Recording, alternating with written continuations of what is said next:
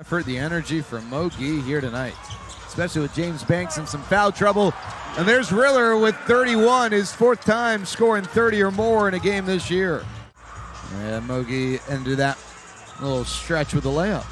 And here's Riller with a layup. Grant Riller with 29.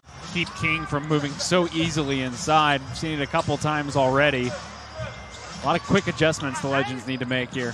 Nice job. What about Grant Riller with that little scoop and finish?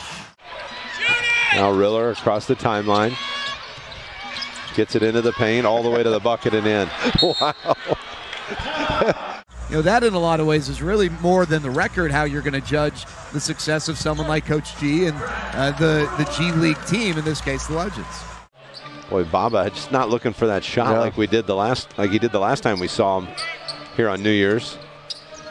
Here's Riller, hesitates, drives right to the front of the rim and in. The second we've seen this quarter, very, very rare, I feel like. And there's Riller. And that's a travel.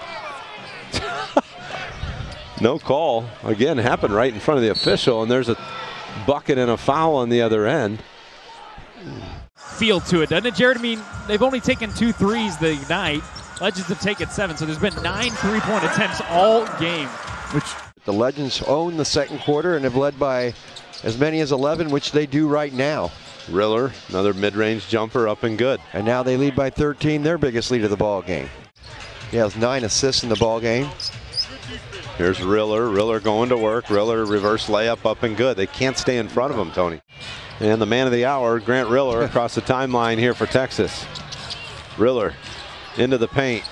Tough shot, contested, but again, he got DJ going back. Like a champ.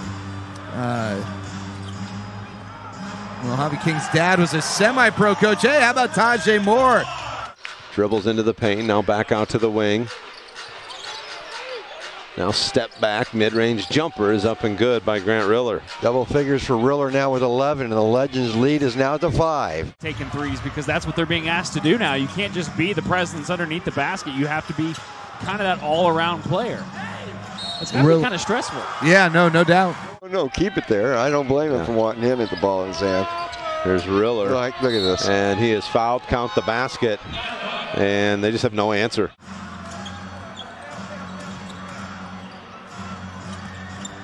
Riller triggers a jumper, gives a fan a high five after he hits it.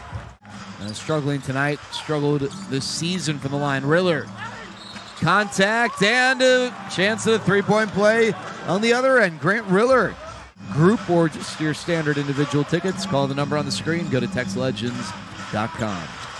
Riller, the drive.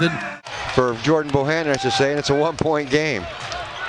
Hardy into the front court, finds Riller. Riller with a running start. Riller got his man. And a 13-point lead is down to 8. Riller, 3-ball, up and good. Going under them screens, and the boy, a little off. He's been shooting the ball well, 0 for 4 to start this game. And here's Riller into the paint, and count the bucket and a foul.